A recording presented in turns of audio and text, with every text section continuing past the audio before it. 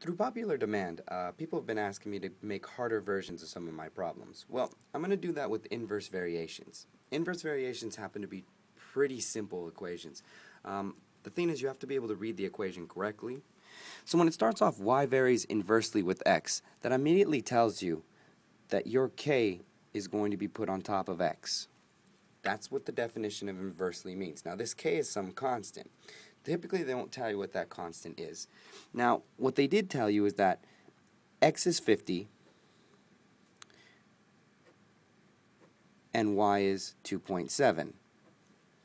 They then go on with the problem. They say find y when x is 80. So basically they're trying to get you to use another input to get an output. Problem is you can't find out what this y is until you know what this k is.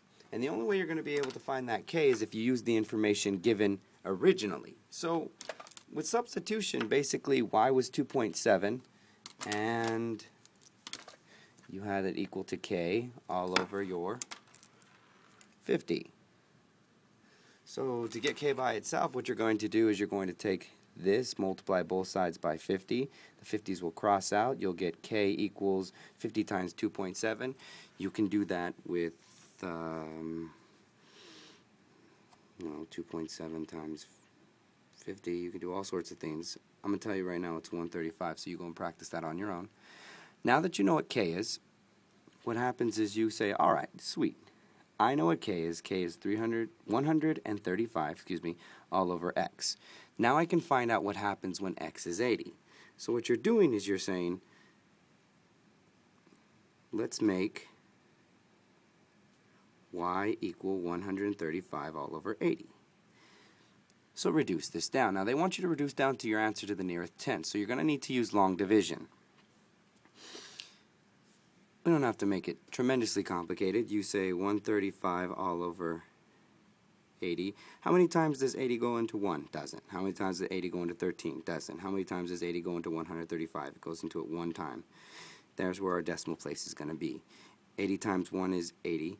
And you subtract these, you're going to get 55. Okay. How many times does 80 go into 55? It doesn't. So you need this 0, so we can drop it down, put it here. How many times does 80 go into 550? That goes into it, let's see, 6 times. 8 times 6 is 480. Let's cross this out. 7 zeros minus good. How many times 80 go into 70? It doesn't. We need another 0, so we drop it down. How many times does 80 go into 700? 8 times. 8 times 80 is 640. We can just stop here.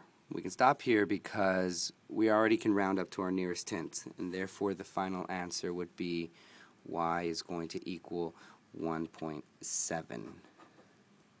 And that's what would have gone right here.